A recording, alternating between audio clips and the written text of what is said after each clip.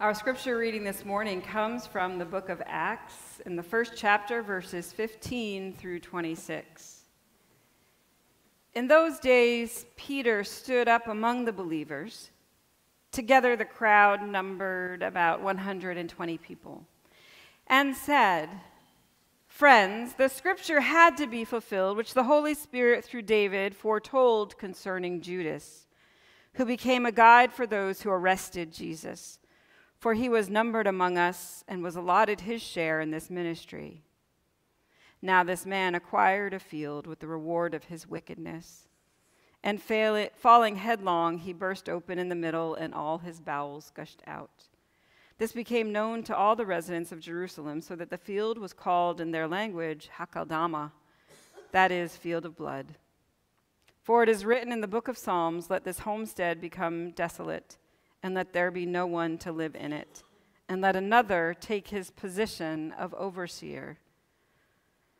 So one of the men who have accompanied us throughout the time that the Lord Jesus went in and out among us, beginning from the baptism of John until the day he was taken up from us, one of these must become a witness with us to his resurrection." So they proposed two: Joseph, called Barsabbas, who also was known as Justus, and Matthias. Then they prayed and said, "Lord, you know everyone's heart. Show us which one of these two you have chosen to take the place in this ministry and apostleship from which Judas turned aside to go to his own place." And they cast lots for them, and the lot fell on Matthias, and he was added to the 11 apostles. Well, there you have it.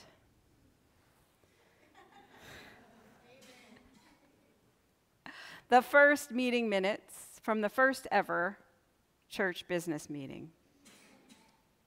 Here at the beginning of the book of Acts, even before the official establishment of the church at Pentecost, the disciples are all gathered in a room in Jerusalem to handle a few important ecclesiastical matters. Ecclesiastical is a fancy word for church.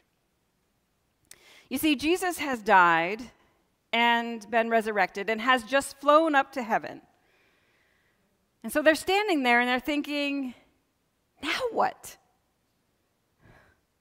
And what do? They call a church meeting. They call a church meeting because there is a desperate need for organization. They're down by one after the death of Judas, and they need to identify the 13th disciple. Such an ordinary call, this call of the 13th disciple, but done with an expediency the church has never seen since. Amazingly, Matthias is nominated, endorsed, approved, and called all in one meeting. So the story goes that there were two candidates nominated from the floor. The first one was Joseph, also known as Barsabbas or Justus. 3 names, so you really know who wasn't called. And Matthias. Peter thought it appropriate to pray to invoke a divine blessing on the proceedings.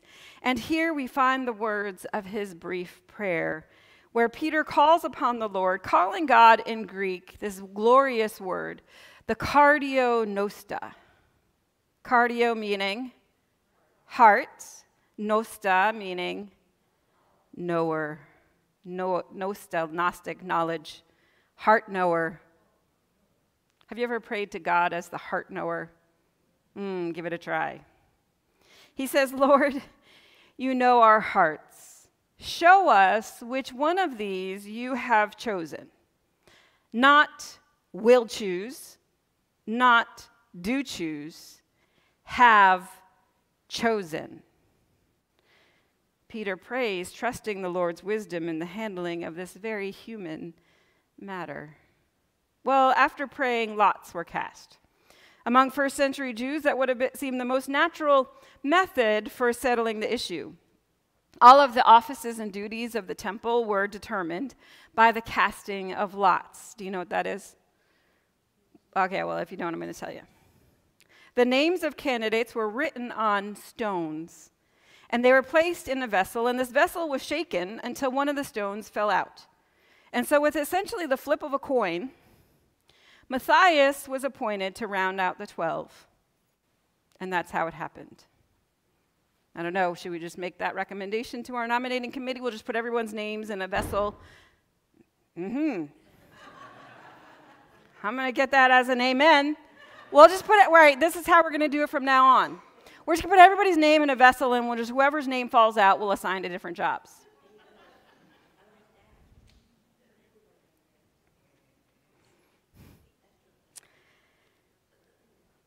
I hope to have a job tomorrow.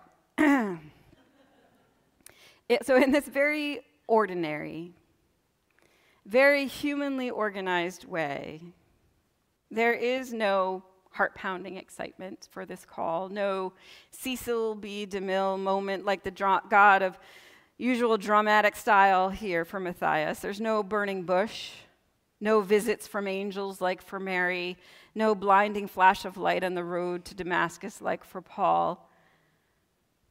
So it makes me wonder, why bother telling the details at all about this 13th disciple, the vacancy filler, the add-on that never gets mentioned again? Chances are, when you hit something like that in the Bible, the finger's meant to point to us, the readers. And so let's start here. Perhaps we ought to look at the qualifications of the disciples, determine how they determined Matthias ought to have in order to warrant his consideration for such a noble and honored appointment.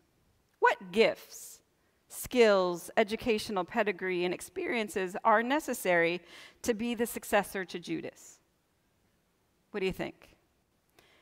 Well, Peter says, for the first qualification, that it must be someone who has, quote, accompanied us during all the time that the Lord Jesus went in and out among us, beginning from the baptism of John until the day he was taken up from us.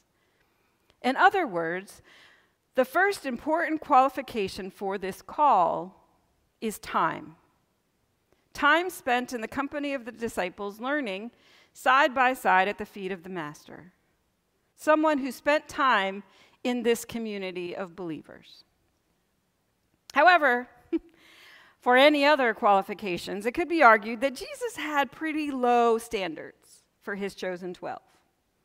And time spent with them might not be all that it was cracked up to be.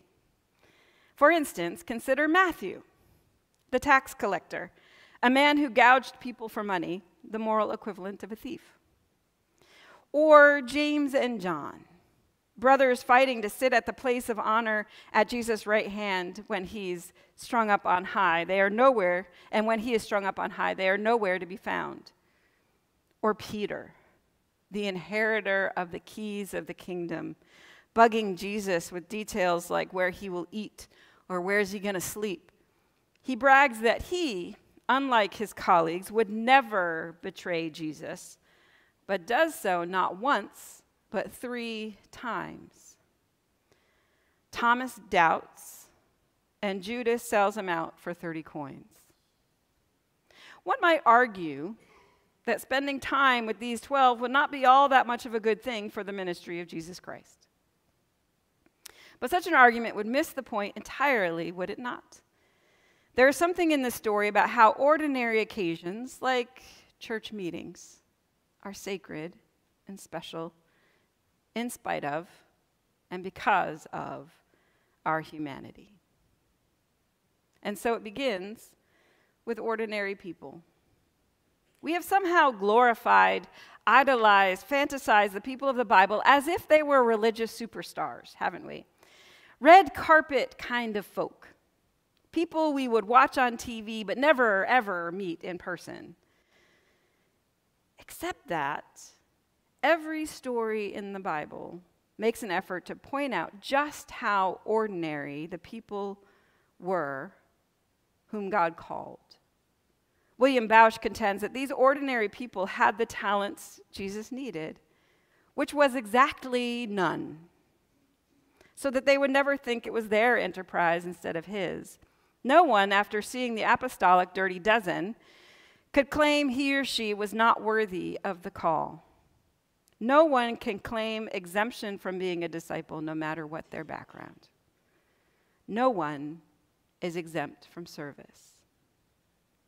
And the thing is, the call of God isn't always a glamorous one that lands our pictures in the paper.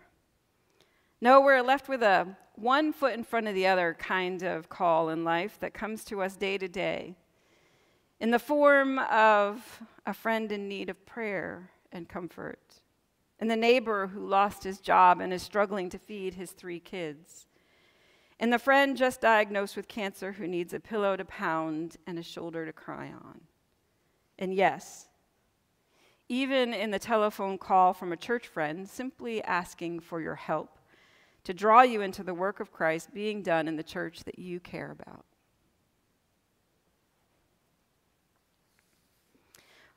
For all the commonplace qualities of this story, we are perhaps tempted to ask in the first place, but why bother filling the vacancy at all?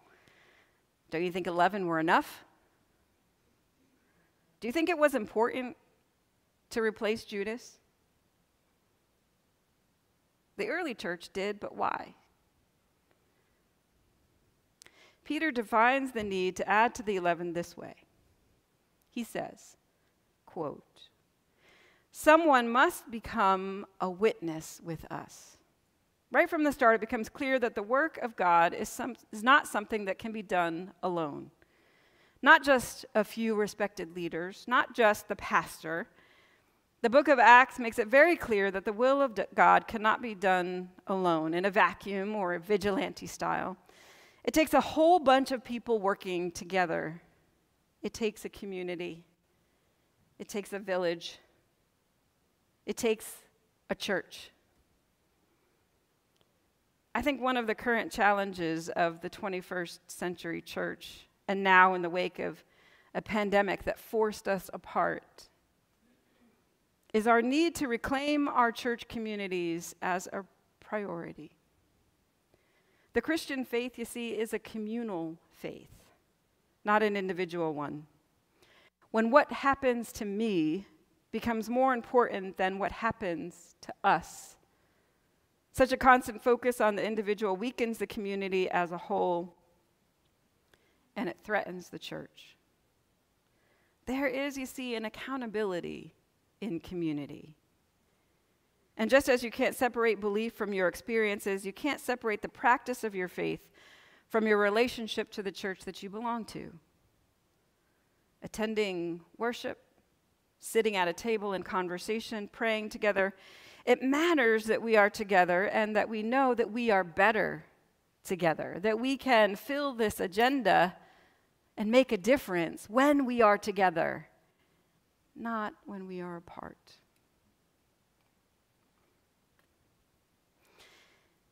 Somehow, as people become more and more isolated, so much so that, do you realize the Surgeon General just recently called loneliness a critical health crisis?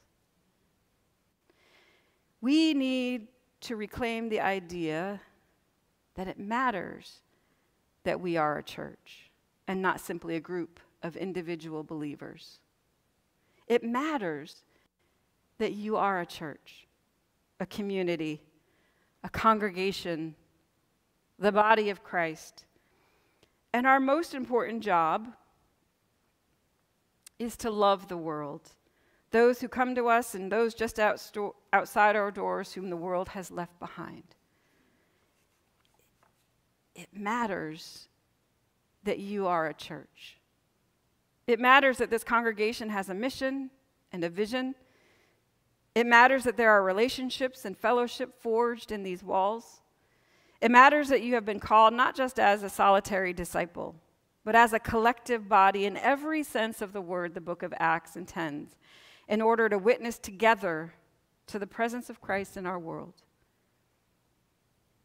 Friends, we don't know what Matthias thought or felt, having been the one to receive the winning flip of the coin, or whether his first instinct was to say no to the first ever nominating committee. All we know is that he was added to the 11 apostles, and we never hear from him again. But somewhere inside of him, there must have been a voice that occasionally might sound a little bit like ours as well, that said, "Here I am, Lord. Use even me, because we are better together." And that's everything we know about the first ever church business meeting. Amen.